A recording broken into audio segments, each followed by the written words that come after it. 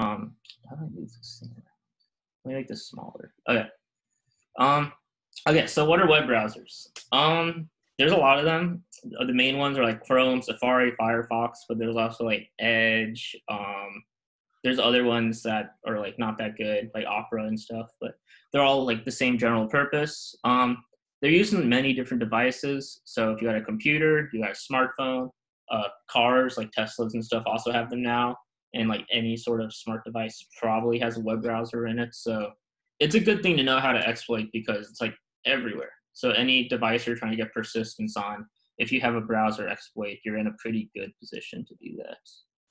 Also, Daniel, if anyone says anything in the chat, can you like shout me out because I'm not gonna be able to see it. Yeah, of course, of course. Okay, cool.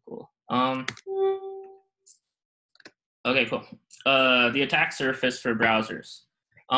There's a lot of attack surface. There's like rendering engines that like render the HTML and the CSS and stuff on the page and the images. There are plugins. Most browsers have stuff. Chrome has plugins. Firefox, all of those. But I don't really do that, so I'm not going to act like I know too much about those. But there's definitely a large scope of things you can attack. The main thing that I do stuff with is JavaScript engines, and those are the things that basically execute JavaScript code. It's an engine, not an interpreter, because it does some sort of like just-in-time compilation and things like that too. So most people just call it an engine. It has a large functionality. The main ones that people know about are JavaScript Core. That's the one that's used in WebKit, Safari. They're using other things too now, but I forget which. Firefox uses SpiderMonkey as its main JavaScript engine. It's the most simple one, and it's the smallest code base, I believe. So if you're trying to get into this, you might want to start with SpiderMonkey. Edge uses Chakra Core for now. There's talks about being discontinued pretty soon, but for now they use Chakra Core. A few other devices with Edge use WebKit now, so that's another thing. And then Chrome and Chromium use V8, which is probably the most complicated one from what I've looked at. It's a really large code base. It's like 40 gigabytes of source, so that's pretty intense. I once tried to git clone it and I didn't, and that's why I'm doing WebKit because I don't have enough room on my computer for Chrome.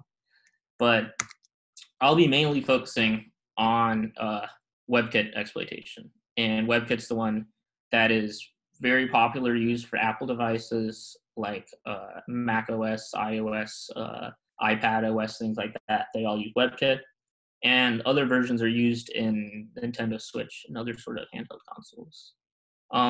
JavaScript Core is the JavaScript engine for WebKit, and it's pretty complicated, so I'll be trying to give a little bit of an overview of how it works.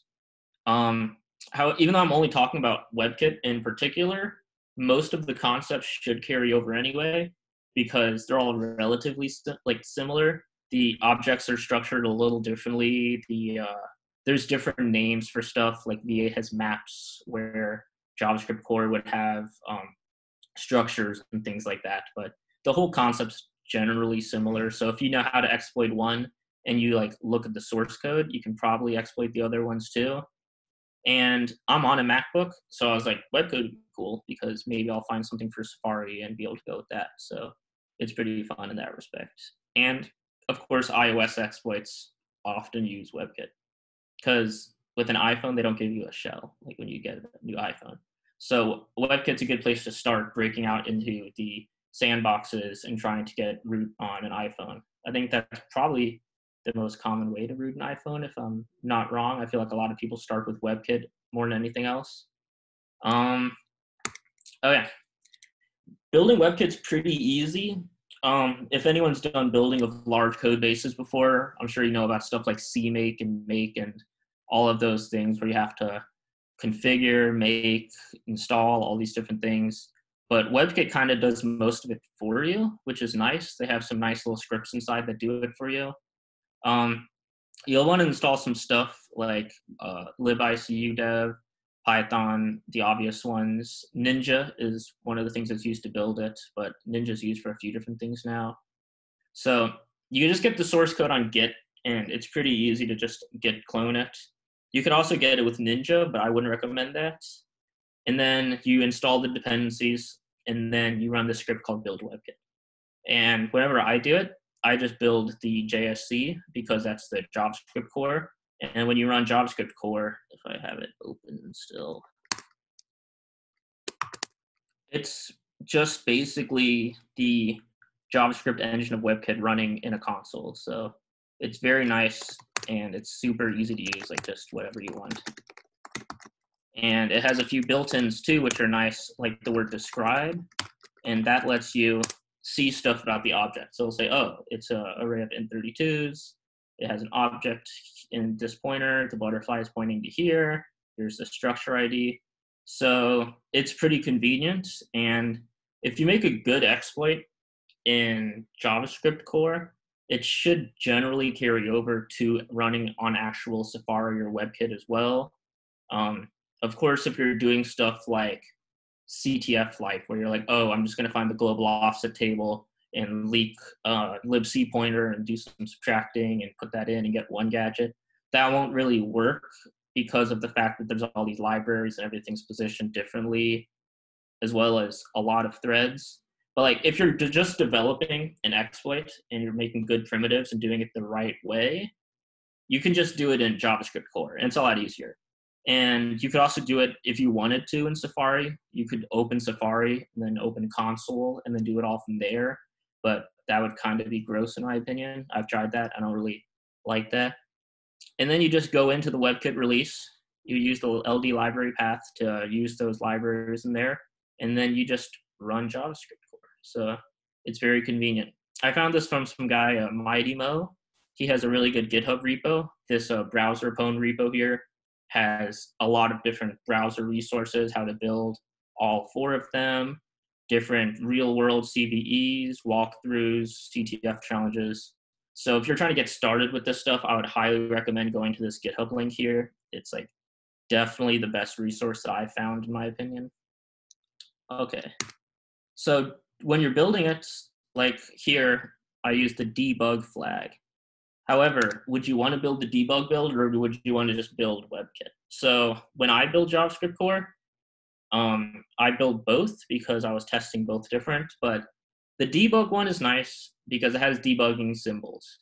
So it's like a non-stripped binary in that you can be like, oh, I want to print this address, but I want to cast it to a JS object, for example. And like, oh, okay, here's the structure ID, here's the butterfly pointer, here's the different buffers and things like that as well. So it'll print it out super nice for you. However, the debugging mode has, like most debugging modes, a bunch of stuff just stored randomly in memory. So if you ever access it out of bounds and change those values, it'll freak out and throw some assertions and basically just like quit on you. And so if you're fuzzing, that's good, because if you're fuzzing WebKit and you like find an ASAN crash, you're like, okay, cool, I have some sort of a bug. And now if I'm trying to actually exploit it, I'll do it in a normal build so that it doesn't freak out on me.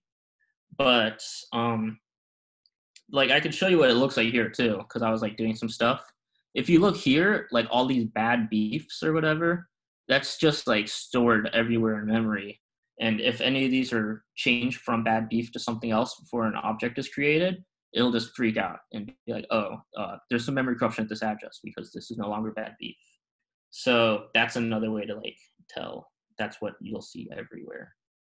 So normally when I'm doing the start of developing an exploit, I'll do it in the debug one until I start getting crashes, and then I'll jump over to the normal one.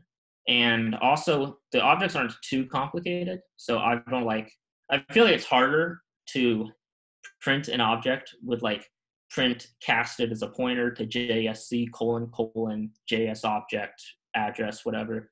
I would rather just kind of look at it in memory and be like, I think this is the structure ID. I think this is this. And if you look at the source code, which is very nice, like this, it'll have everything you need. So there's a lot of constructors and stuff in here. You have enough in the source code. You don't need to use the debug build. Okay. The data representation in JavaScript core. JavaScript, as anyone who's programming in it knows, is not one where you choose the types of variables. So you won't say let r equals new array of integers and then give it some integers. you'd be more like let R equal, and then you just start throwing elements in there. You can add anything. You can be like, let's make an integer, and then a double, and then a Boolean, and it'll just kind of let it happen. So the problem with that is that when you're using JavaScript, it has to know, okay, is this value a double? Is this an integer? Is this a pointer to an object? So because of that, the values that are stored in objects are usually boxed, which is this awesome word here. So boxed data gets stored in a way such that there are a few higher order bits set so that it can look at those bits and identify, okay, this is an integer, or okay, this is a pointer, or this is a double. So that's the way that the boxed part works for this. Unboxed data happens too. It's easiest to tell with like doubles, but it's not as often as you'll see boxed data. And that becomes a big issue when you're trying to exploit it, because you can't just throw pointers in. It'll be like, oh, that's not a real pointer. That looks like a double because these bits are set and stuff like that. So that's how it identifies data types, for example. So this is a very nice comment that I found in the source code of JS value. So if you look in the JavaScript source code, it has this super well commented thing. This is the other good part about browsers, is you have source, which is very nice if you do like any sort of exploitation. So yeah, the way that this explains it is that if you have a pointer, these four nibbles are 0. If you have a double, these 4 nibbles are anything from 0001 to FFFE. And if you ever get an integer, it'll have FFFF is the top 4 bytes. And because of this, you can tell what the type of data is. And the JavaScript engine can also tell what type of data it is. And the other interesting thing about this is because the double starts at whatever hex 1, and then like whatever 6 bytes of zeros. Whenever they create a double, it adds that value of 1, or I guess, yeah, 2 to the 48 to that number to represent that, oh, this is in the double range. And you can't make doubles oversize hex FFFE because of the fact that when you add 1, comes an integer, and it freaks out and says, oh, you can't have that. That's not an integer, that's a double. So, and then there's like Booleans and junk here. Like these are just set down here. They're not actually anything. It's just like a pointer, but this is too low a value to be a pointer. So, boxed or unboxed? This is a really outdated meme. It's a boxy meme, but whatever. Yeah, so I'll kind of show a little bit about how that stuff would work. So in order to do that, I'm going to do it in LLDB. And if anyone has ever used LLDB and has good tips, please let me know, because it's so bad. It's so bad. But it's like GDB for a Mac, I guess, in a way. So when you run it, you just run, and then you can make an array. So I'll make an array called R, and I'll just give it a few integers, 1, 2, 3, 4. And then because of the fact that this is a JSC as opposed to being WebKit, I can just be like, oh, let's describe it. It'll tell me, okay, it's an object, here's the butterfly, here's the structure, and everything cool like that. So now in memory, if I look at the object, I'll see this stuff, which is like structure ID and flags and other things like that I'm not going to go into quite yet. And then this is the butterfly value right here. And I'll explain what the butterfly is too, but for now, let's just think it points to the data. So yeah, here's the 1, the 2, the 3, and the 4. And you can see the hex FFFF up here because these are integers, and it needs to recognize that these are integers. So I can also add another element that's an object, for example. And if I do that, and then break out again and look at it, now here is something else, and this right here is the object pointer. So if you look at this, you can tell it's a pointer because if we go back here to the previous slide, you'll see the top 4 nibbles are zeros. So you can identify, okay, this is a pointer, and this right here is the object, and you can follow it if you want, look at that object, but it's just another object, and there's nothing going on with it, so it's not even interesting. So yeah, I guess the other thing I'd want to show really quick is let's make a db for double array. Well, okay, da for double array. And let's give it a few doubles, 1.1, just 1.1 over again, because I like that. That sounds easy. So now, if you look at what DA is, it is a array with double, because there's only double values stored in here so far. And if I break into the debugger and look at the values of the butterfly, they're all 3ff19999a. And if you like do Python unpacking as a struct or whatever, you'll see that these are 1.1 stored as a float through whatever IEEE code. So now let me add something that's not a double. Let me add a object, because that's a easy thing to add. Then if I go back again, you'll see that the values are different, because now it's 3ff2 as opposed to 3ff1. And that's because these doubles are now stored in boxed form. So because of the fact that they're in boxed form, they have to add the 1 here to denote that this is the value here for the rest of these bits. So that's just another little thing you'll notice. When you're doing JavaScript exploitation, you generally could just use someone else's libraries to fix those things for you. Silo wrote a really good utils library that does the packing and unpacking from different forms using array views. And then he also wrote an interesting int64 library for storing and working with 64-bit integers, because you can't really save those in JavaScript. So he does some interesting math and stuff to make that work, because you just want to do it all in JavaScript. You don't want to have a JavaScript exploit where you have Python doing stuff and sending it back and forth to JavaScript, because it's just in one file. You're just going to be running in one file. Okay. So also, are there like any questions or anything yet? Anything that kind of like went over anyone's head? I don't know how to look at the chat. Is that chat right here? No, that's not the chat. I'll go back. Oh, this is for my Google thing. Okay, let me get back to here. Chat's in the options bar where you shared your screen. Dude, how do I get out of this thing? Did I make a new tab? Oh, okay. Chat's up here somewhere. Yeah, whatever. I'm gonna close that. I think I closed it. Okay, good. Yeah. So the JS object is the next sort of data type that we'll be looking at. It's a little bit more complicated because the other one was literally just doubles, integers, pointers. It's not like an object. It's just a single thing. So these are JS objects, and almost everything in JavaScript is some sort of inheritance from a JS object, whether it's like arrays, typed arrays, array buffers. They all link with JS objects in some way, for the most part.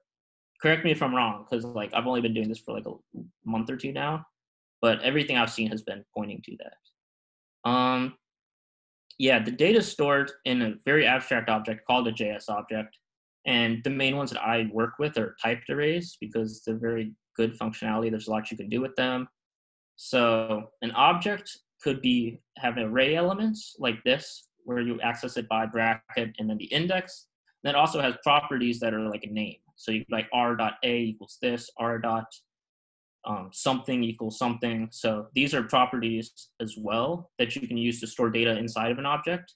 So you can have elements and properties and functions, but functions are just properties too. The way that these are stored, this is where the butterfly gets its name from here. I got this from Silas Frack article. He's a very good researcher. I think he's in P0, but I'm not positive. And he wrote a few really good papers on this stuff that's good for new people. I put links at the end so you could see them. So the way that this works is that the object's butterfly points right to this point here, and it has a length value beforehand, and then the number of elements, and then it has the properties beforehand. So it's very interesting the way that it's stored.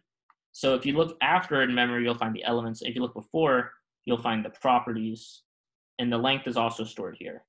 So basically everything you'll need is pointed to by the butterfly if it's a standard sort of JS object, like a typed array, for example. So that's like interesting. That'll come in handy, but it's called a butterfly because it has like both ends. The elements are the right wing and then the properties are the left wing. So that's kind of cool, I guess. I don't know why they did that. Okay, this is where it gets a little bit more complicated, but still I'll explain it all pretty well. So it'll make sense. And once you understand this, you're pretty much good. Um, there's a lot of other stuff that goes on with JS objects. And because of the fact that it's such an abstract data type, there needs to be a way to reference what it actually is. So that's where the JS cell comes in handy. And the JS cell has a few different values in it. It has the structure ID, which points to the structure object I'll explain. And then it also has like a bit to explain, not a bit, it has like a byte that denotes what sort of JS object it is. So like, for example, this isn't true, but like hex FB, for example, could be a float64 array. So if there's a specific byte set to hex FB, when you run any function on it, it'll recognize that's a float64 array, and it'll function as such when it looks at the elements and stuff like that. There's a few other things stored in the JSL too, like a length for some other stuff, but the main thing is the structure ID and the type. I think it's called m_type. So the structure ID points to an ID in something called the structure table, and that's where you get the like framework for your object. So like when you make something like before, I had r.a. When you type an element .a, how does it recognize what .a even means? Like which property is .a? Where is it in reference to on the butterfly? How far down is it? Is it an element? Is it like a sort of function? What is this? Like what actually is this? That's where the structure comes in, because it'll say the property and it'll say what the slot it is in. So it'll be like, oh, there's a property called foo, and it's stored at the 0th slot. So right when you find the butterfly, you go here, and there it is, and then bar, and then bars, and it stores the string name of the property and then the slot number as like a dictionary. So you really need a structure ID when you work with an object, because otherwise it won't know anything. You could do like something.foo. If there's no structure ID, it won't know what that means. It won't know what slot it is in, so it'll mean nothing at all. They couldn't care less. And then this also points to what sort of class it is, because that's part of the JS cell. It's like, okay, it's an array, and because it's an array, it has these different methods and stuff as well. You could fake all of these objects, but generally, this is what it looks like in memory as far as how it actually is functioning when you create an object in JavaScript. It's probably a little confusing at first, but it's pretty normal if you think about it. You just have to look at how each thing is set up. I can go into a quick example in the exploit that I was looking at. It was also written by Silo, and he used a container to like do some interesting stuff. Yeah, I imported all of his classes too, so like N64 and all that cool stuff. So here, I'll explain all the other stuff too, but like just to kind of get an idea, the header is like the flags double array is this, and this is the structure ID here. This is the representation that it's a float array, no, double array, and these bytes all mean something too. And if you want to see what they mean, you could go to JS value. Let me close the find window. You can go to like JS value, I think, and it'll explain a little more about these things, but it's a pretty big source thing to read. But it's pretty simple. What I would really recommend doing instead is just going in with LLDB and making an object and then seeing what it actually looks like. So like if you made a float64 array in like JavaScript, for example, or uint8 array. Can you make a uint8 array? Yeah, I think you can.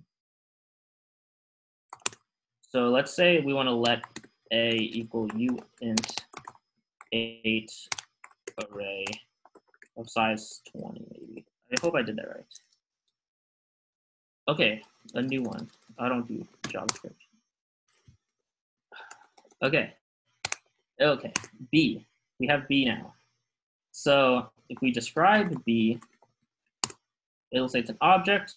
There's no butterfly yet because it doesn't have anything happening with it. That would make no sense.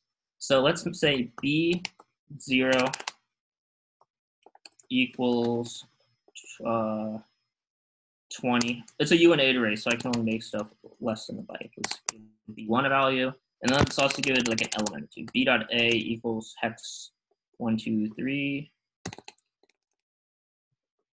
And then b.c equals hello. Oh, let me figure out b.b. I think that's kind of cool. So now, if I describe it, there's a structure here. It has a new structure ID because I changed some stuff. It's no longer whatever 305 was, because that was just an empty uint array, size 20, 0 elements in a butterfly. And now it has a butterfly too, so that's a good sign. The object's in the same place, but the butterfly moves around when you do things with this. So if I look at the object here in memory, I can see here's the butterfly, and here is the other junk. So 1.3a is, I believe, 3.14 if I'm not mistaken. Let me make another tab really quick to verify. Or I'll just go here and run Python. Yeah, 3.14 is that. So that's the structure ID is the first keyword of this. I find the first double word. I'll just do W instead. So 1.3a is that, and then here's the other stuff. 1082500. I don't know exactly what that means, but for what it's worth, most of the time you'd be exploiting something like this, you would just copy and paste this value because this references everything you need to know about what a array for uint 8s would be. So that's kind of the general stuff. And then when we look at the butterfly really quick, here it is all bad beef zeros, which is interesting because it inlined some of the properties. Yeah, hex 20 is here. Hex 10 is here. And then they were inlined into this actual thing. So there's 10, 20, and there's no other element. But when you don't have enough elements, it inlines and weird stuff. But if I look at the butterfly and then I step it back a little, you'll see that the 1, 2, 3 stored here was an integer because of this FF. And then you'll also see that this right here is a pointer. If you follow that pointer, you'll find out that it's pointing to, I'm sorry for being not good. Okay, it pointing to this stuff. There's this other thing here. I think that might be the string. I might be wrong. Yeah, no. But all that matters, JavaScript's really complicated. I shouldn't have made a string. That was a really bad idea because it's not stored as a char array like in C. It has a bunch of stuff going on. But this is a pointer, so it's an object. So that's how you can tell that the things are being stored behind the butterfly. And because there's no elements here, because they were all in line so far, we're just gonna have a bunch of bad beefs. So basically, that's generally how structure IDs matter.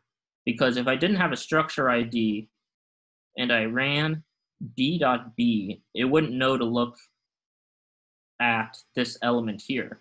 It would be like, oh, what does that even mean? So that's why the structure ID of 3.14 matters. And that's going to come in very important. Okay. Yo, Dan, is there any comments or anything yet? Yes, well, you have one from How do I look at the comments? the kid of chat. Ukrainia. Yeah. And he says, does anyone happen to have a JSC binary to play with for Linux? Yeah. Oh, not me though.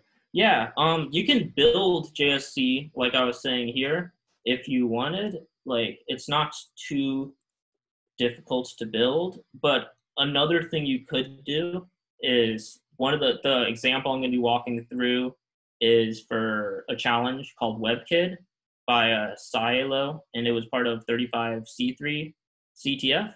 So if you go here to the repo for it, and I was like looking at some of the other stuff here. If you go to like actually, where was this? I think that if you can actually, I'm being dumb. The website's still live. Web 35C3 is still live somehow. I don't know why. So if you go to 35C3, you can still download the challenge, which is kind of funny. And I think it's this something. Oh yeah, there's a whole JavaScript section. So yeah, you can go here, and if you download this, I'm not going to because I already downloaded it. It'll take you to, it'll unzip to this repo here. and this has a bunch of random junk in here, but it has the binary right here. So you can just download it from there, and then you don't have to build it. It's a relatively small thing, and it works well. So yeah, I would just recommend downloading that, for example, and it would have the bug you need to like look at as well. So you don't have to build it. The source is insane. I wouldn't recommend like downloading it from source unless you want to like really do some work with it, because look at the source tree. Like, this is just one of the folders, runtime. I didn't even open all the other ones. Like, this thing was like 20 something gigs. I downloaded this before I went to work one day, and I came back and it was almost done. So that's like what, a lot of download time. It's insane. So yeah, that's what I would recommend for that. So yes. I mean, there's other challenges you could download too that have JSC. And if you want, I can just send you my JSC as well, but it might not run because it uses a lot of libraries and stuff. I could probably zip it up if I needed to. Hey, Defund joined. He's going to be a pwn guy now. Okay. So yeah, that's generally how the object works. Can I make this like kind of smaller? I'm sorry for being like a boomer. I never used Zoom before. I feel like I just clicked it. Oh. Is that as small as I can make it? Okay, cool. I'll just put it over here. So, yeah, so that's how the objects generally work, is that it has an object. The header is called a cell.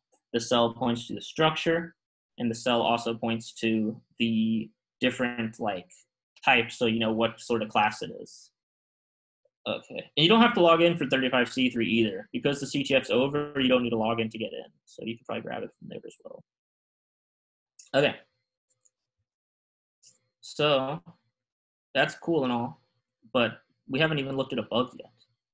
So that's where it gets interesting, is once we actually find the bugs, and then everything else actually matters, because if you're exploiting a target, it really helps to know how it actually works. Dude, what do you mean I sound like a math professor? Saying that I don't know how to use Zoom? Math professors don't know how to use any, like Discord or whatever too. I have something going for me. Okay. Yeah, there's a lot of different types of JSC bugs, or any JavaScript bugs for that matter.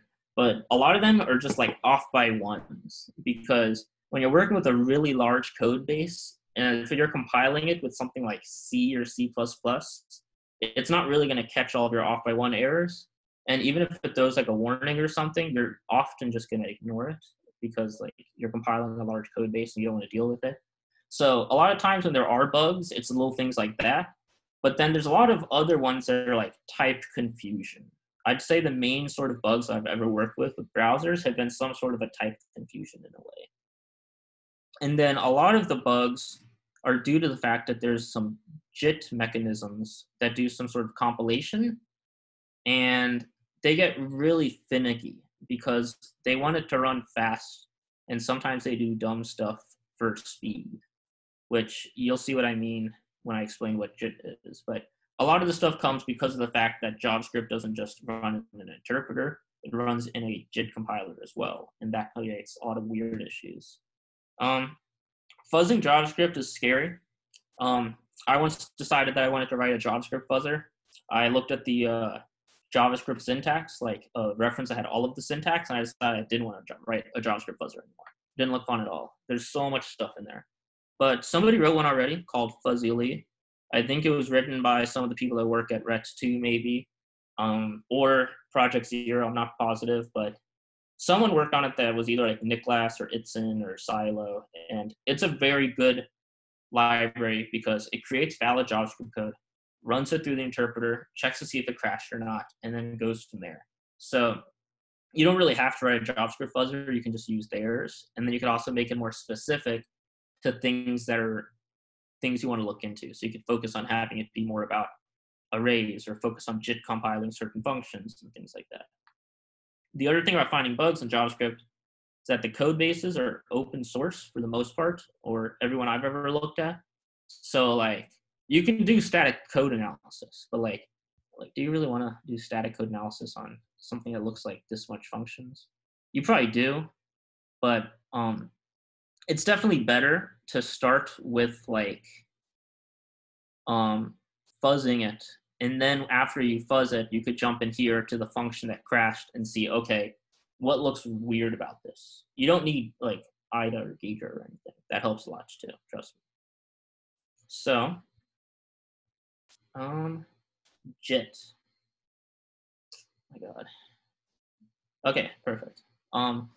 JIT, or stands for just in time, which means that it compiles while it's running.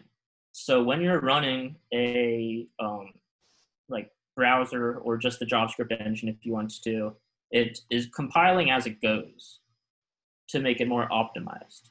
So for example, let's say that you have a function that adds 2 doubles, and inside it adds like another double or something like that.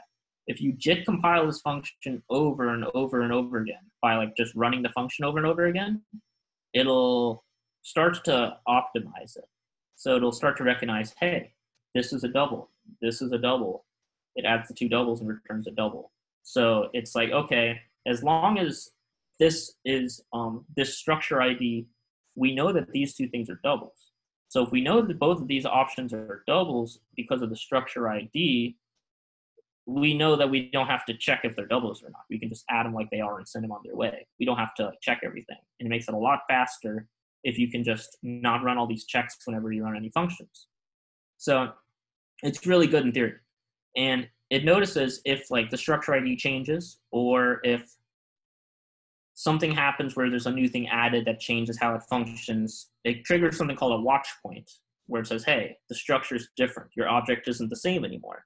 And when it hits the watch point, it's like, okay, cool. We're just going to throw away all this compiled code because it doesn't matter anymore. We have to go back to doing the bare checks and seeing if it's doing exactly what we want it to. So without going into too much depth, because this is like a very confusing thing, and generally it doesn't matter too much for exploitation. Once you hit a certain level, like DFG, you're good. But there's the LLint, the baseline, the DFG, and the FTL. And those are different levels that happen. So for example, you run it 100 times or so, you go to the LLint version. You run it like 1,000 or like 10,000 times, you hit baseline. And then like once you hit like a few million times, you start hitting these DFG and FTL. So if you run a function over and over and over again, it gets super optimized because it takes away all these different redundancy checks. It's like, oh, we don't need this. We already know that's true. And FTL stands for faster than light. No, faster than light. So that's kind of cool, I guess. You can disable JIT too. Like there's JSC options where you can disable it, but I never had a reason to do that because like I always want my exploits to work on Safari. And if you're doing it on Safari, you're not going to be able to just disable your JIT. This screenshot's a bit misleading. This is from V8 instead of from WebKit. V8 creates a nice little looking graph for you of how this thing is actually like compiled with the just-in-time engine, which is called Turbolizer for V8.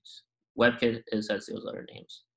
But the problem with JIT is that sometimes things that should affect the JIT don't actually trigger a watch point or don't make a change. So it doesn't know what you're sending it.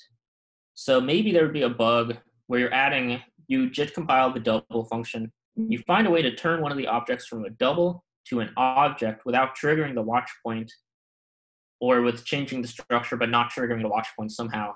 And then it's like, oh, we're adding a double and double. But one of them is actually an object, or I guess a pointer to an object. Then when it adds those and sends it back to you, you have some value that's whatever double you gave it added to a pointer. So by doing that, you can get info leaks or do interesting things like that because of the fact that you're not actually working with the sort of data you think you are. You're working with an object instead of a double, or something like an integer instead of a pointer. Usually the pointers matter a lot because you're trying to get read and write. But so that's the issue with JIT, is that a lot of times it optimizes too much and it's no longer actually doing what you think it should be doing. Okay, so the example I'm going to be walking through is called WebKit, and it was made for 35C3 CTF, which is a really good one. It was before HXP took over, so I think it was a little better than the one that was this year. And it was a very good CTF, and they had a lot of JavaScript challenges. And that's one of the reasons I got into it, was because I tried to look at this And I was like, I have no idea what's going on. But I don't really like to have no idea what's going on for exploitation problems. So I decided to learn a lot about this. So this is what it did, was it created this, I'm trying to find what to do with the chat. It's not like Twitch. Twitch is a lot easier. It creates this new function called try delete property quickly. So it does these things here as like inside of the source code, and it's recompiled into JavaScript for it. So what it looks at is it checks to see if there's a previous structure ID, and if not, it returns, because that means that's the first time you compiled this object. You didn't change it in any way. And then it checks that the thing that you added last is the property name that you're trying to send to this function. And if that is not true, it'll return again. And then what it'll do here is it'll change the property into the old structure by setting the structure to previous, like manually, like this. And this stuff has to do with the butterfly, but it doesn't really matter for what we're doing. Basically, it's saying that because they're changing the structure, you don't need the butterfly anymore. So it goes back a structure and returns. And the problem is when it does this set structure, it doesn't trigger any watch points. It just manually sets the structure. So the thing that's interesting about that is the bug is due to that. So does anyone in the chat think that they know what sort of exploit they could do if you can do something where you delete a property that's the most recently added property, and then you have changed structure without triggering a watch point by any chance? Or at least like why that could be weird, because you're not changing the JITted function. It could already be JITted, and now it doesn't know that it should change or not.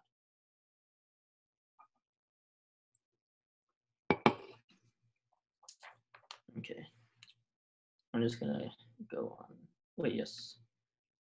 Yes, you could. You could definitely get control over an object pointer, and that is exactly what will be happening.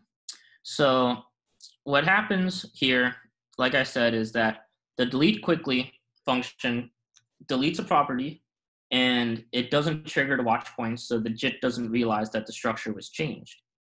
So the JIT code is still there, and it can be unsafely used.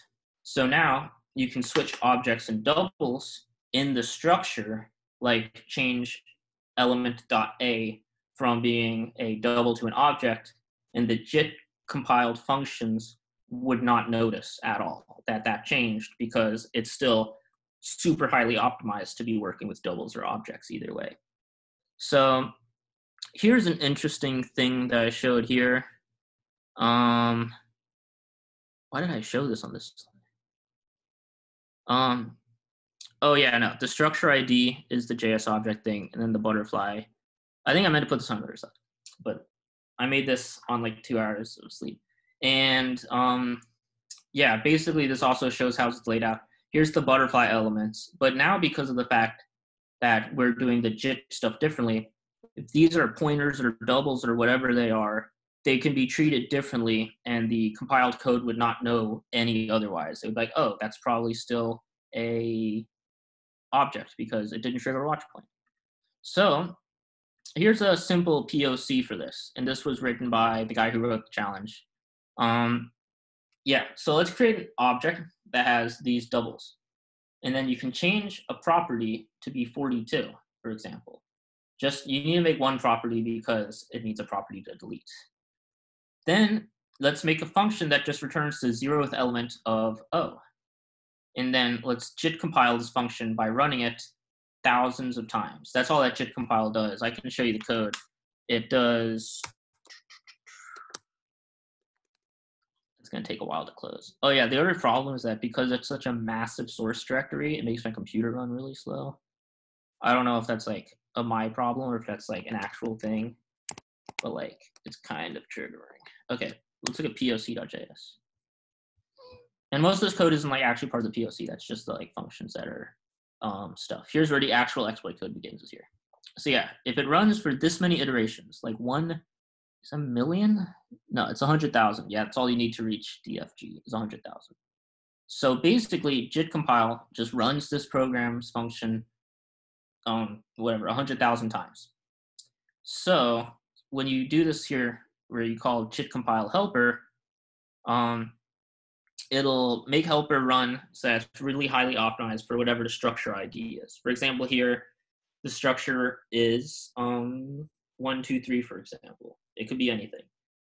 And then we'll delete o.property. So that goes away.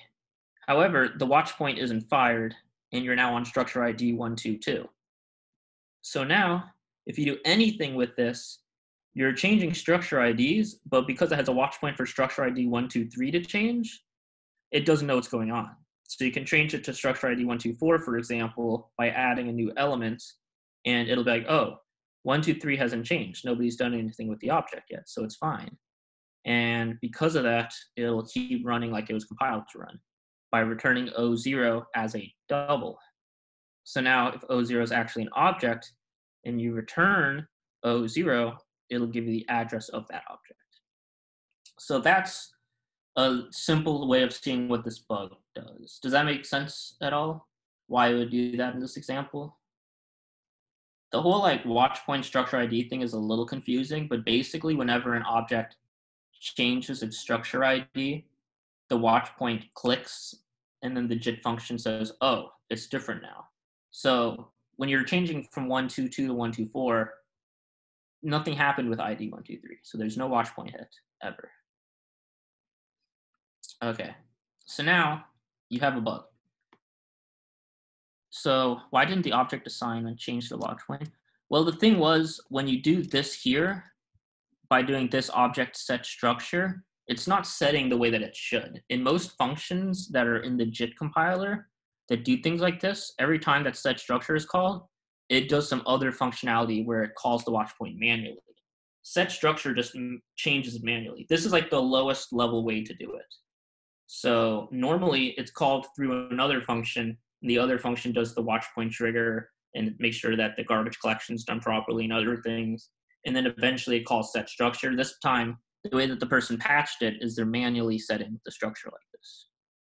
So it's an unsafe way to do the coding, but because it's done at such a low level in this like JIT function, try to delete property quickly, it calls it directly because that's what the other JIT functions do. It just should call something here saying to trigger the watch point to. It's very bad practice, but it happens more often than you think, surprisingly. So we have this type confusion between a double and an object, which is good. That's definitely a bug, and that's definitely like something that people that do CTFs and stuff would probably be able to take and run with it pretty well. But the thing is, there's a lot of checks on the way you can work with objects here. So it's not the easiest thing. So the one thing you want to do is develop these two primitives first using your bug, attr of and fake object. And these are where you kind of get all of your meat for your exploit started. So the attr of function is the address of, and what it does is it takes an object and returns its address to you as a double. And that was basically what I showed with that one POC code that I put on the screen. The fake object does something a little differently, where it has an array of doubles, an array of objects. You JIT compile it to do that stuff with objects, and then you give it a double instead after you avoid the watch point, do the weird stuff. And then because of the fact that it's looking for doubles, it lets you assign a value to because it thinks it's an object. When you do the JIT thing, you can assign it a value as a double, and it'll put it at an object pointer because it'll still be rendering it as an object. It's like the exact opposite of what the other one was. So here's the functions that they did to set up the address of. It's basically the exact same thing that I showed now. You make a function property, you delete it, you JIT compile the helper function to return the first element, put an object in it, return it. And then you could use like Silo's int64 library to make it like look good and be something you can actually work with, by converting it from a double to an integer. Fake object does something where you have the array of doubles, you set the property, you JIT compile it by setting it over and over again as opposed to reading it. You JIT compile it, you set O0 to be an object, and then when you return helper.isDouble, you return O0, you have this object that you created that's a pointer to a fake object because it's a pointer to an address and you like assigned that address to O0, but now O0 is an object. So there's an object here, you give it a double value, you have an object that you choose what the pointer is. You like give it a double value and now it's pointing wherever you want it to. So you're creating a fake object anywhere in memory by using this. So I can also demonstrate that because of the fact that JSC has something very nice, or at least I think it's like pretty nice, where you can do, I'll do LLDB just in case I do something cool with it. I probably won't, but then you could run it here with the poc.js, which has the functions adder of, well, set up fake object instead of adder of. And then if you do -I, it'll drop you into an interactive window when you're done, which is pretty convenient. So let me make a object called R, and I'll make it just an empty object. I'll give it a thing called r.a equals, I'll make it a string, why not? Wow, that's kind of cool, I guess. So now we have an object, has property A, and it has whatever structure ID and stuff for that. So structure ID is 353 or whatever.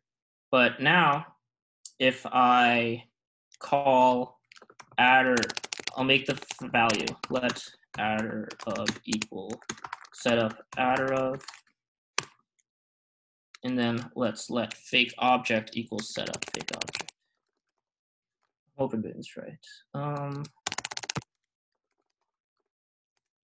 So now we have these two functions. So adder of R, it'll return this, which is an address. And if you describe R like we did, you can see that that actually is the address of R. So now let's say, okay, cool, we have this address, but we want to create a fake object at this address. We'll call this, we'll call it hack, because it's like a hack object, I don't know. So now we have this hack by creating an object at this point. There already is an object, so we know that it's real, but we created this fake object that's overlapping this. So now if we ask this hack.a, it'll print, wow, that's kind of cool, I guess. So while it doesn't look like memory corruption or anything, because there's not like a crash or a seg fault, and we don't have EIP or anything cool, we have the ability to convert any address to an object, which is massive. And we also have adder of for any info leaks, which is also massive. So these are like big things that you always want to start with when developing a browser exploit is you want to be able to start with fake object and adder of. And once you have these primitives, you don't even use the bug again. You just use these two primitives. So anything from here on out, you can almost copy and paste any WebKit exploit from the point where you have the two primitives and you're good. So that's another very convenient thing is that it's like universal to start with fake object, address of, and then you could use those two functions to like do the rest of it in any way. So now we can make an object, we can do type confusion, but we don't have the ability to write or read to any address yet, which is the end goal for sure. Anytime you're doing an exploit, you want to be able to write anywhere and read from anywhere. So now that we know that we have these fake objects and info leaks, we know how objects are structured, like the weird diagram I showed before that had the butterfly, the backing pointers, and stuff like that. We can create a fake object anywhere we want. We can create it inside of an array, for example. We could have an array of values and just put any data we want there and then make a fake object out of it. So the thing here is, could we use these fake objects to point to other memory or other objects by using butterflies, backing pointers, things like that? So I'm going to start by showing the way that I learned how to do it a while ago. And then I'll show a little bit about why that doesn't work anymore, and then the little things you can do that make it work still. So it's not like an outdated method. It's like 2018 or something, but I guess in terms of exploitation, that is kind of outdated, I guess. So the classic way, It's like this. Typed arrays, which are like the things I was talking about where you have like a float 64 array. Let's say you wanted to fake a float 64 array in memory. You give the value for the JSL, you give a value for butterfly vector length mode. But let's say that you also want to make the value for like vector is backing store. It's just Silo called it vector.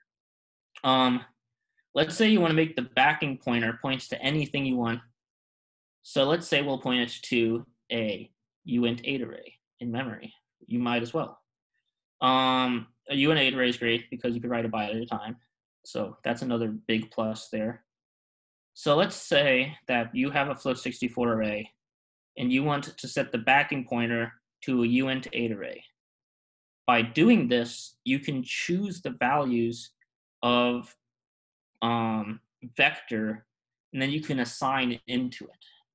So for example, if you're looking this as like a float array pointing into here, you could set the second keyword 0, 1, 2, or no, 0, 1, 2, which is the vector pointer, to any address in memory by using your fake float array. And then you could set anything by doing like whatever uint8 array bracket 0 equals cc, for example. If vector is pointing to address hex dead beef, you're going to write a cc into hex dead beef. The reason why you can't just arbitrarily write with vector here is because of the fact that you're going to be making your float 64 array inside of some sort of other object, like an array, for example. So you can't just arbitrarily put pointers here because you need it to be a JS value. You can't just give it a double value because it'll write it in as a double. Or if you give it a int, it'll write as an int, the way I was saying how it does the boxing. But you can make it points to another array. And if it's pointing to another array, you can choose all these values however you want to do it with your uint8 array. So that's the thing that makes it pretty interesting. And I'll be showing a little about how that works too. Is there anyone like confused or anyone like kind of understands but's like has a little bit off or like has a question that they want to ask? Float 64 array values are boxed, surprisingly, I believe, because it's a wait, let me think about that. No, float 64 arrays are unboxed. They are unboxed. You are correct. But the thing is that it's a fake float 64 array inside of another object. So whenever you're doing the fake float 64 array here, if you're looking at the vector, for example, you're going to be able to write unboxed here, but these elements that are stored here inside of another object will be boxed. So that's the issue that you'll run into. But I want to say that it's unboxed. It's really hard to tell, for example. But the thing with float arrays is if it's boxed or unboxed is that you can still add or subtract 1000. And the other problem with float arrays and stuff is that you still can write 64-bit integers because of the fact that it still has the 000 values and stuff. Awesome. See you around, Scotty. Thank you so much for sticking around so far. So now I'll show you here where it actually gets like interesting. The thing with the float 64 array values is that when you're going to create the array, you can just make an object like a container like this. And it's very easy to set it up like this. So you'll have the JSL header, the butterfly, the vector, and the length and flags. And you can just set these values in a container, and it'll just make your object for you exactly like you want it to be. So by doing a struct like this, you're able to assign JSL header. And here's all the like things in the JSL, like I was saying. Here's a structure ID, the indexing type, which doesn't really matter. The M type for a float 64 array is hex 27. You can find that in the source code, but I forget where exactly. And then whatever flags and stuff. He probably just copied and pasted this from like this or wherever, something similar to this. So it's not like too deep. But how do you go back? Okay, yeah. So when you do this, you create your header, and this is 8 bytes. Butterfly, it doesn't matter yet because we're not going to use the butterfly. We're going to use the vector because it's easier to work with. We'll set vector to be hex, though. And what hex is it's a uint8 array in memory. So you're going to have this array of all of these different bytes, and the start of the actual data bytes, like the stuff that's going to be the actual data, is going to be set by this vector hex. So it'll be pointing to this data in the uint8 array of whatever you want. And then the lengthen flags is going to be just this length here. It doesn't matter. He just copied and pasted this too, I'm sure. So what you're going to do is you're going to create the float64 array by getting the address of container and adding 16 to it. Because like I showed here, when you create a array, like the uint8 array and stuff, you get this value and this value. And then from the next 16 bytes is where the actual data and stuff is. So when you get the array value here, you want to add hex 10 to reach your actual data. And then you're going to create a fake object there inside of the contents of the float64 array. And that's where you're going to create your fake array, which is the fake float64 array that you created with your container here. So then find the correct structure ID. This right here just checks if the structure ID is correct. You can run instance of, and then it'll check the structure ID to be like, oh, does this point to a float64 array? And if it doesn't, you know you guessed badly. So that's another way of just brute forcing if I've hit a real float64 array or not. But generally, if you do the spraying, it should work on the first try.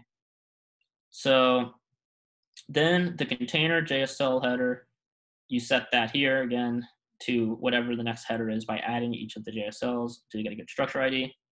And this is also from the FRAC article by Silo. I got a grand majority of this from his article. I read it a while ago, but I checked it again recently and it's still really good.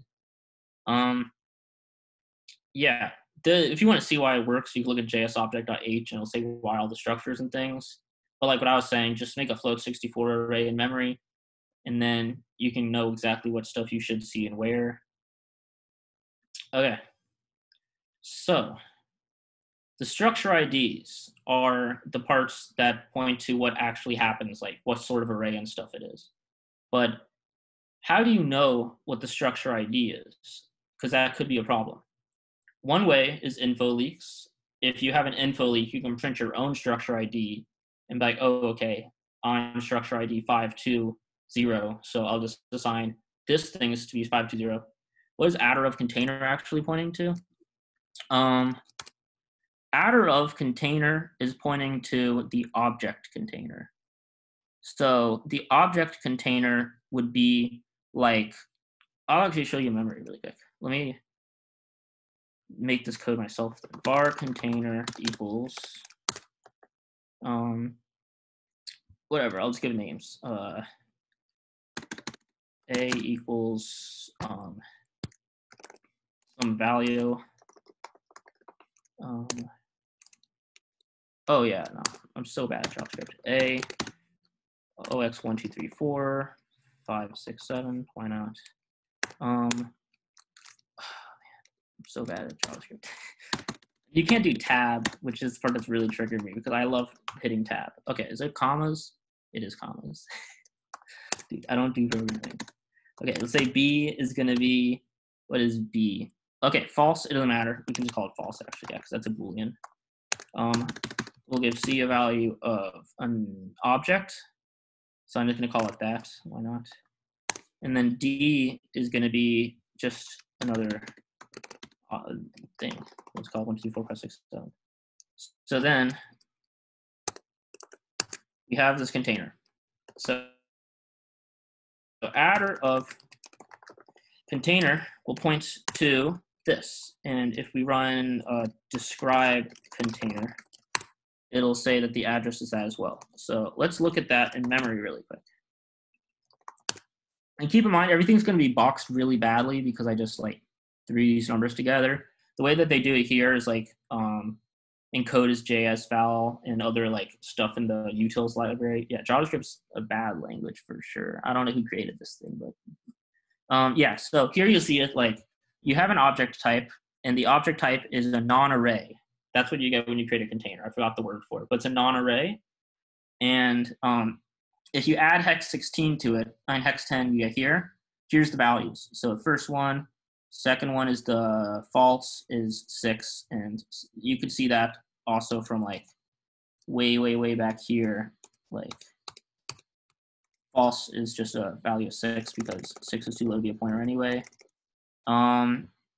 Yeah, and then the next object is C, so this is the pointer to that, and then D is this junk here. So basically, it's just like skips the header. So when you run add row, if you're going to get inside of the actual header of the container, adding 16 to it gets you into your fake container. When do the properties get put into the butterfly pointer? That would only happen if it's an array-like object. So the problem with the container is that it's going to make it not an array, and because it's not an array, there's no elements in the LM thing. So the problem is a container or another non-array doesn't have any of these elements, so it'll inline the properties instead. If you have more than, like, I think it's 8 properties, it will make a butterfly for it from what I saw. But for something that's like only 4 properties, it should just inline it. So the problem is, like, if it had elements, if it was declared as an array, even an empty array, and they just gave it 4 properties, but it was an array, it would still technically use the butterfly because of the fact that there's these. Where are those properties? What do you mean? The ones like here? For the container that I made?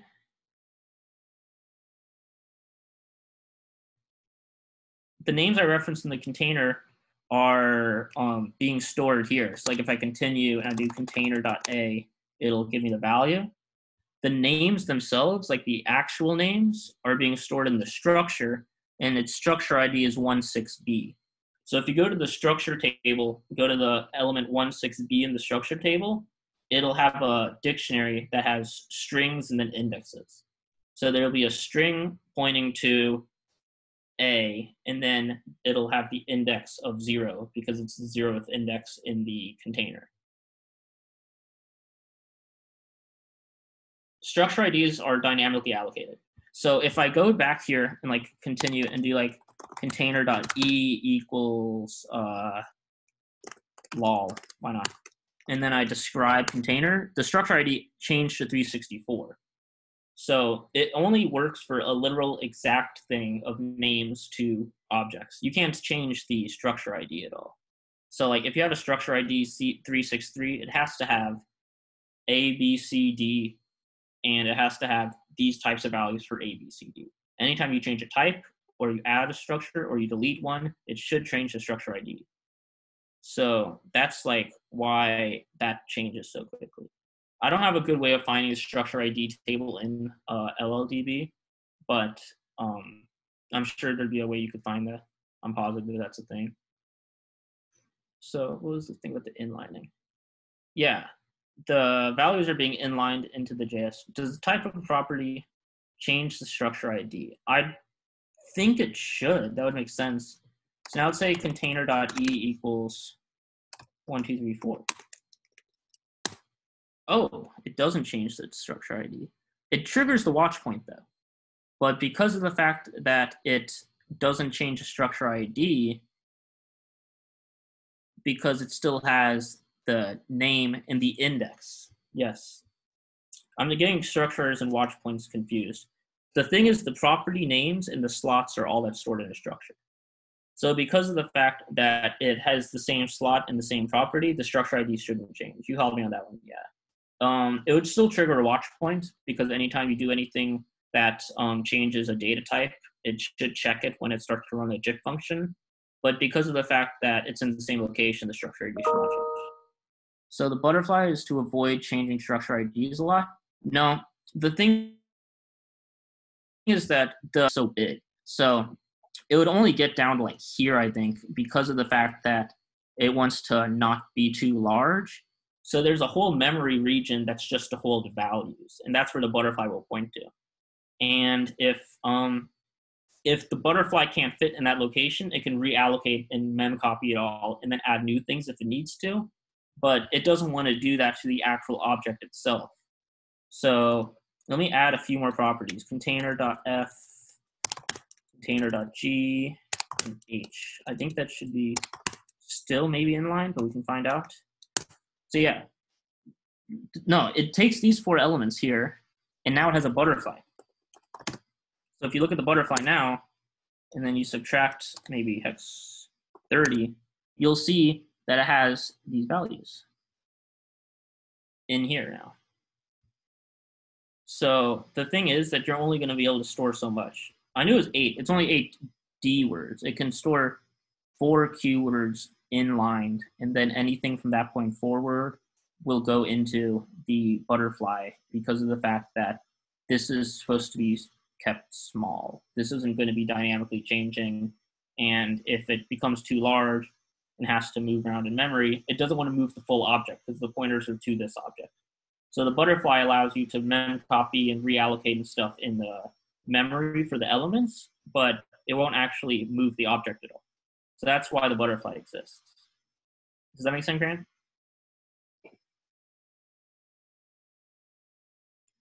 Cool, cool, cool. So where was I?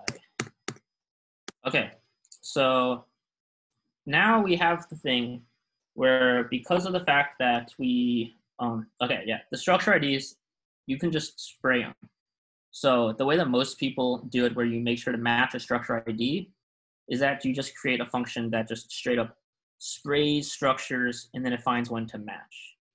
So for example, for the webkit exploit that I was working on, if you look at pwn.js, which is a classic name for a JavaScript pwn, you'll see that I scrolled too far. You'll see that.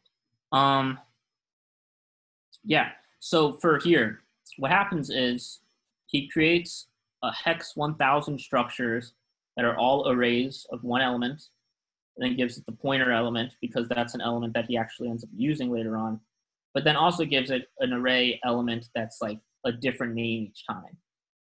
So it's like prop 0, prop 1, prop 2, and it gives that to the new array. So by doing this, and he pushes them all to avoid garbage collection. If you create it and it goes out of scope and it's never touched again, it will like not work out very well for you. So that's the way that you can also predict structure IDs, is because when you're actually running, you don't know which functions create objects. There could be like hex 200 objects or so, or maybe less than that, like hex 100 objects before you even reach this point of your exploit. So by spraying 1000 objects and jumping to object hex 800, for example, more likely than not, you're hitting something that has a valid structure ID, is a float array, and has these properties. And you just wouldn't use prop I because you don't know what it is. But by doing this, you make sure to get new structure IDs each time you run this loop right here. So that's why that works well here. So that's a way to get the structure IDs to overlap if you don't have like an info loop.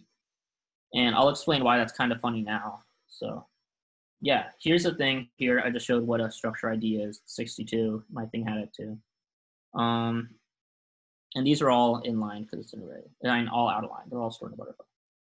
Okay, so now we have an arbitrary read write. And I'll show it more after I finish the thing. I have a demo where I'll actually walk through the code and show you how it works for the actual example I did. But like for what we did here, like we created a fake uint8 array. We have control over the vector. We can point it anywhere in memory. So we have an arbitrary read write because we can point it, write bytes. We could point it, read bytes, anything we need to do with that. So how do we get code execution from an arbitrary read write with a browser exploit? Because it's not like there's functions and stuff that have like pointers and heap and things. If it was a CTF, for example, you could probably look around your memory area and find leaks like heap leaks, stack leaks, pi leaks maybe, and then override the global offset table with like one gadget, for example, and bam. But in reality, the whole context is very confusing because of all the threads, everything that WebKit does, everything that happens when you're running a Safari binary. So you don't want to really do that usually because the leaks are very unreliable. And if it's a slightly different version, the whole global offset table would be different, for example. So the main thing is, because of the fact that it's WebKit and it has to be fast, it allocates read, write, execute memory chunks, and you can do stuff with these, and that's very convenient. The main way that it works is that if you make JITted code, you make a function in JITted memory, you'll often get a read, write, execute region by the JITted code. The other way is if you create a WASM instance, you can create a read, write, execute WASM memory region as well. And the thing is, it doesn't matter what your WASM does or what your JITted code is. You can just copy your own shellcode in there by whatever stuff you're doing with your arbitrary read writes, and then you can just run it like, oh, I want to call the WASM function, but now it's your shellcode, so you can do whatever you want. WASM is the future of assembly. Okay, modern mitigations. It sounds so simple, and when I say simple, I don't mean like, it's definitely confusing, and there's a lot of steps, but it seems like a clean and defined path from point A to point B. Like if you have an address of, you can create these arrays. If you create these arrays, you can create a function pointer. You can create read, write, x, get your stuff. So even though it's kind of difficult and a lot of steps, there's like a game plan. But they made it harder because they don't want people exploiting JavaScript core, which I don't know why. I think it's a good idea. So the two main things that they introduced for JavaScript core, and they have different mitigations for each browser, but these are the ones that I've had to actually like encounter and work with. Structure ID randomization, which sucks, and something called the Giga Cage, which also is kind of sucks. Okay, so structure ID randomization. Now something that they do is instead of making your structures go sequentially, they just pick a random number, and that's your structure ID, and they store it randomly in the table. So that's not good. Like, you'll see the meme, Matt. Don't spoil it. So yeah, now they're not just sequential numbers in the structure table. You can't know, okay, I created hex 1,000 objects, hex 800 must be one of these. You don't know that anymore because they randomize the numbers. So the solution is that not all functions that you call with objects require your structure ID. Reading and writing require a structure ID, but there are a few weird things that don't, and I don't know why. But one of them is function prototype to string call. Doesn't require structure ID. There's a few of them that like researchers have found. There's a lot of resources about this. So what you can do is create a fake object, no valid ID, we don't know what it is, and it points to a function executable as opposed to pointing to another array.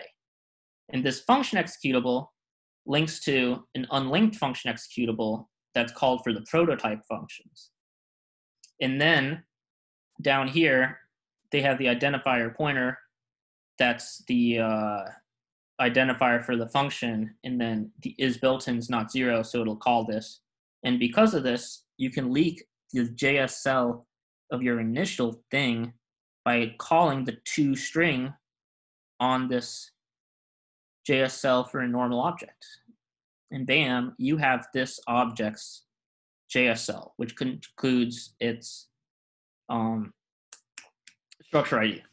So this is a way that you can do it. And while this kind of looks confusing because you have to fake a bunch of different objects, you can just copy someone else's objects from their exploit code. Everyone makes containers and stuff. So once you get to this point, it isn't that bad because like once you have an adder of and fake object, like I was saying before, you still just have these things here. So you can create this fake function identified by this object, and it'll call its butterfly, leak its JS cell. That's one good way to do it. Dude, I don't have coronavirus. I got an issue called I talked too much and I haven't drank enough water today. It's basically the same thing. But yeah, these are found by Insoo-Yun and Wenzhou. They are from SS Lab. They're very smart, but they wrote a really good research paper on this, and I learned a lot from that. So I feel like I should call them out for that. Next is the Giga Cage. So the Giga Cage is a way in which JSC only allows certain heap regions for the backing pointer of data. So it creates a special mmap region, and this is the only region in which you're allowed to store your data. So you can't just point it into another object because it's like this is stored in a different region. this is stored where the objects are stored, not where the data is stored. So it'll actually throw an assertion and quit, or it'll fail a check and throw an assertion. So you can't just pointer typed array to a uint array anymore, because there's this gigacage and it's not in the gigacage, so it won't work. That's so hard to say. Butterflies aren't checked though. So if you have an object with a butterfly pointer and you have like elements and you know where they should be in line for your butterfly, you could just point your butterfly pointer instead at the whatever object, and the butterfly pointer will be pointing to memory, and then you subtract hex 10, for example, to go to the B element, and they could just run and set stuff with .b and stuff like that instead. So it's kind of annoying because the butterfly pointer, you have to have a more reliable structure ID. You have to know what the elements are, and you have to know where they are in memory. But it works. The other one is WASM memory buffers aren't put in the gigacage, so you could create a WASM object, and by creating a fake WASM object, you could also set and delete WASM code by pointing to the whatever backing store of the WASM object instead, and it won't fail the gigacage check on that one either. So like, that's another one. Come on, Matt, you knew I had to do that. So that's like how you bypass the gigacage. It sounds easy, but butterflies are harder to work with and a little less reliable. So it's definitely better, in my opinion, to use the backing store if you can, because the backing store is just a straight up array of data. The butterfly has backwards and forwards and elements in different places. So, but it works for bypassing this gigacage. I've seen both methods used in like real people's exploits. I saw Nicholas B use this butterfly one. That's where I found it. Someone called Linus Hens used this WASM one instead when he was doing a regex exploit. Anyone who saw the live overflow series saw that he was doing the regex one by Linus. And when he got to this part of the exploit where he was actually reading and writing, he did it through some WASM buffer instead, which I found pretty interesting. I didn't know that would work. Okay, demo time. How are you supposed to say WASM? Like, is there another way to say it? Is it WASM? Is it actually WASM? I'm gonna feel so sad if it's WASM. I'll Google afterwards. I'm gonna keep saying WASM though, because I like it. WASM feels, it slips off the tongue well. Okay, so here is pwn.js. First, I'm gonna kind of walk through the code and explain what it does. This is different than the one most of the code snippets and stuff I was showing were from a older exploit. This one's a little bit newer, but I can explain what it does because it's pretty simple. All that stuff is just like objects and stuff to make it easier to do computations and things. They don't matter too much. So the adder of and the fake object I already explained in the beginning. So you create those two things, and okay, yeah, this is pretty quick.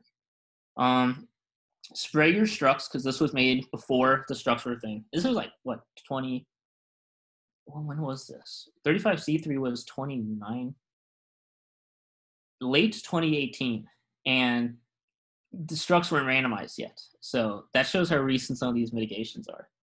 So it sprays a bunch of structs, and then it creates this container, which is the fake one, stored inside of this structs array. It's one of these array values. And that's where you're going to be using as your victim butterfly. So it's going to get set up the container head to be this. The structure ID is 1000, which is the highest value of here, but there's guaranteed to be structures beforehand. You're not going to reach this point of your code without having an object made. So that's why it's like a good bet there. And because this is newer, they're setting the butterfly to victim instead of the backing store. So that's kind of interesting. Then what you're going to do is use the address of the container and add 10 again to get to your fake object. And the original butterfly is going to be at hax1, which is this victim here. So then what happens is, I'll explain one or two of these primitives. Most of them are pretty much the same thing, just for different amounts of data. So for example, writing 2 bytes is pretty simple here. You set hax1 to be the address plus 10 because of the fact that it's a butterfly and you're going to be going backwards to access the properties. And then you're going to set victim.pointer. And victim is the butterfly like we showed here. And dot pointer is 10 values back from its butterfly. So that should be because of the fact that your sprayed thing here creates these structs that have an array.pointer value. And the pointer value is stored up back those many bytes. So you're gonna set that value as a double to hex1, and you're gonna this is basically just setting up the butterfly for hex1, and then you're gonna give the value to try and write to the address by using victim.pointer. So it's gonna corrupt the other 6 bytes because this right here is a double array, and by working with a double array, you're writing doubles.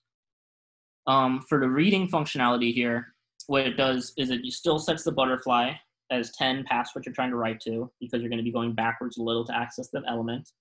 And then you're just going to return the address of victim.pointer because of the fact that victim.pointer is the pointing to that value in memory. So if you read the address of that, you'll be reading that value from memory because it's being set as the pointer. Does that make sense at all? Wasm. Is it actually Wasm? I'm gonna be so mad if it's Wasm. There's no way. Onesome. Yeah, Wazom? Oh no, that's some. I'm dumb, yeah. No, yeah. Oh, Wasm. The Wasm's, yeah, it's definitely Wasm. It's gotta be Wasm. So basically, this is basically the same thing as the one I explained before, but instead of setting the backing pointer to be pointing to the object, you're setting the butterfly to be 10 past what you're trying to write to, and accessing the butterfly element as the property and using that to read or write. So does that make sense to like anyone who's made it this far so far? It's a little bit confusing, but that's because this is made when the GigaCage was around. You know, I'm actually gonna click this now. I gotta know. Does it work? Oh, it did click it. Wasm. It is Wasm. I'm mad. It shouldn't be Wasm. It should be Wasm. I don't even want to know what it says about GIF, like, or GIF or whatever. It's probably wrong, but I'll believe Wasm. I'll start saying Wasm if I remember for like a minute or two, and I'll say Wasm again because I'll forget. Okay. So that's how these read-write primitives work. It's basically just using the butterfly, like I was saying. So now you get to read-write primitives. That's good. But now how are you going to get your shellcode for this case? So what they did was you make a JIT compiled function and get the address of it. To get the make JIT compiled functions pretty chill. You just create a function that does some junk, and then you just run it many, many, many times and then return the function. So it's nothing too crazy at all. And it doesn't have to be like a cool function because you're going to be overriding with shellcode. So then you get the address of that function, and then using that address, you have to add 24 to it because of the way it's stored in memory to find the executable address. You add 24 to the executable address to get the JIT code object, and you add 368 for debug build and 352 to get the JIT code address. I'm not going to walk through all that in GDB or LLDB, but basically you could find that anywhere. I've seen so many different blogs about WebKit exploitation, and they just tell you how to walk through the JIT code to find the actual JIT code, how to walk through the function pointer to get the JIT code. So that's basically, you can find all that in LLDB. You'd be like, okay, what is the function? How do you print that? Where is the pointer going to? And then just like follow the pointer or two to get there. So it's not too bad. And I'm running this on my debug build right now, so that's why I commented that one out. It's 368 plus that. So then here comes the cool part. You set up a variable that's a bunch of A's, and get this address of it, and then you get the data, and you push the address of the strings, which is found here, onto your shellcode at the end, and then you write your shellcode to this address of your JIT code. And the shellcode that he used for this exploit is pretty simple. There's a file called /flag, and he basically opens /flag, and then he writes the data from /flag, reads it into a buffer that's stored at the end of your shellcode. So by doing this, he's putting the value of the data at S, which is all the A's at the end of the shellcode. I can walk through that part because it's pretty chill. And then printing S, you get the flag. So it's pretty chill. So I'll walk through that in LLDB really quick. And if there's any steps that people want to see in particular, I can go back and set breakpoints and reads and stuff like that. Why did I do LLDB pwn.js? That was so dumb. I feel so dumb. Okay, let me go back and fix that up a little. It's so slow. Okay, LLDB JSC. And then we're going to run pwn.js.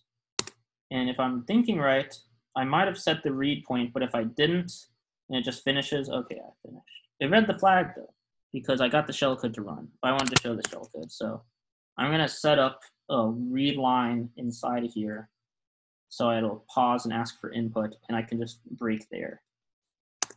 Oh no, my battery's low.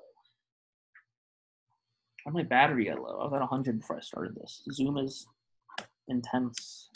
Okay. So now, all the way at the bottom here, when we get to the part where it's about to run the shellcode and copy it over. Okay, here it already pushed the shellcode, and it wrote it to the function. So here, it should already be here. So I'm going to call a read line here, and it'll wait for me to give it input. And I'm just not going to give it input. I'm just going to control C. Anyone who's done Python exploitations probably done something similar using raw input or something like that. So it's very similar to that, and like why I would do that. I could also just set a random function and then break that function, and then I'll call it there. But this works well for me usually. So running it, pwn.js, checks the primitives, JIT code, and then pauses because it's waiting for me to give input. So if I look at the JIT code here, it's this junk, but I don't want to see that junk. I want to see the actual instructions. So yeah, here's the shellcode, and I'm going to walk through the shellcode by breaking here and continuing. So it's going to move, push, move, whatever syscall. So if you look at the registers here, oh, it's register re, isn't it? Yeah. Okay. If you look at RDI, that's /flag1. So that is what it's calling open on. And then the flags are 0 because that doesn't matter too much. So if we step one instruction, you can make sure it worked. Got assigned a valid file descriptor of 3, so that's a good sign. You could step a little in, and then we'll see where it's trying to read it by looking at read register or register read.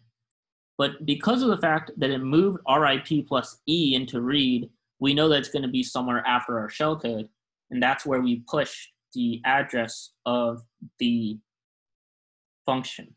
So that's why we know that it's going to, of the string. So we know that it's going to be the data in the string. But to verify, we look at the data in RSI right now, it's a bunch of A's. So we know that we're writing to that buffer that had the A's that we stored. If we step an instruction and then look, it has the flag there, but it's stored at the same location as all the A's. So then when we continue, it'll print the flag because of the fact that, if I cat this JavaScript exploit again, it was trying to, flag was set as s.split by new line character. So it was printing S, and S was where it had all the A's. So we just overwrote that data manually with our shellcode. The interesting thing about shellcode in JavaScript is that you can still use JavaScript functions. By the time you hit shellcode and you return, you're fine. So as long as you get it somewhere in memory, you could make it easier on yourself by just writing JavaScript functions. You could have also done something in your shellcode where you like chose to write it to the screen from that pointer, but we know where it is. We know that it's going to be stored in S, so you might as well just use the JavaScript functionality to print that like this. So that's pretty interesting. So yeah, what now? How do you like proceed from here? I would pick a browser, anything that you think is interesting, and just start by building it. You download the source tree, building it. They all have really nice instructions and scripts to do that. make objects in memory and see what they look like, see how the inlining works, how the properties and elements are stored. They don't all have butterflies. That's a WebKit specific thing. I think V8 does it a little differently. I want to say that Chakra Core and SpiderMonkey both do it a little bit differently as well. The best thing to do, in my opinion, and this is what I enjoy doing, is like find an old bug from like a CVE, for example, like maybe one from like 2016, so there's not a lot of like mitigations yet, and just revert to that git commit right before they fixed it, and then at that git commit, take their POC, because anyone like who goes on Project Zero or wherever to publish a bug, usually they'll put like a POC where like, oh, I wrote A's to this region, or I made a fake object or something, and try to weaponize it. Try to take that simple bug and make an adder of and fake object, and then try to take those and do more stuff like that. Awesome. See you around, Grant. If you ever have any questions on this stuff, you can always reach out to me too. And then like when you get that patch there, like try to get those adder of and fake objects and turn it into reading and writing arbitrarily. Try to make a JIT function do shellcode. You can do a lot. Once you know where the bug is, the whole thing is very fun to like make all the fake objects and stuff. There's a lot of good CTF challenges for exploitation. WebKit has a couple of interesting ones. The one that I showed I thought was cool, but there's also one that was real world CTF finals that was very difficult. It had the gig age, it had the structure ID randomness, all that stuff. And you could also just change the source tree yourself. Just like go in, change a function, change a property a little, and see if you can exploit that one little mistake you made through this whole field of all these objects and everything going on, and see like how important it is that the code's good in a database like this. So here's the resources. Here's a few interesting articles I read that helped me learn a lot. This is the Live Overflow series. This is the FRAC paper I read a lot of, but all of these are very good resources. And this is written by QWERTY. He's the guy that also does the jailbreaking that Grant was talking about last time. And there's also just any talks about like Silo, Itzen, Niklas B. They all had a lot of very interesting stuff on Twitter, and I learned a lot from them as well. So if you want to learn more, you could definitely check out anything here, and you'll learn a lot of stuff that's super useful information. It's a lot of fun, in my opinion, because it's a very cool target. No problem.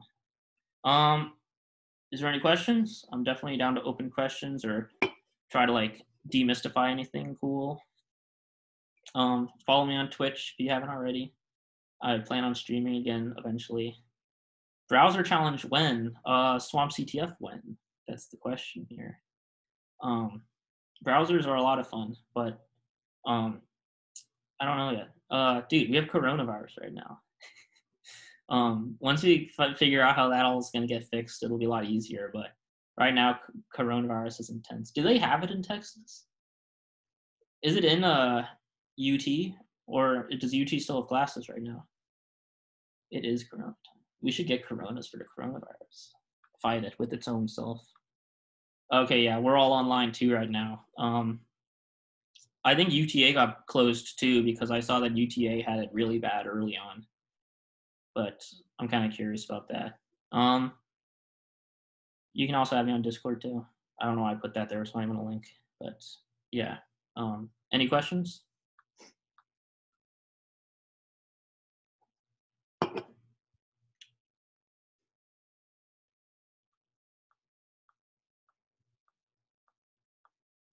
Cool. Well, Owen, thank you for such a great talk. I will give you a little clap. Such a great presentation, man. Thank you. Dude, it got so dark in here. I didn't realize how dark it was until I saw my face cam again. Yeah, all right. Dude, I'm going to stop recording now.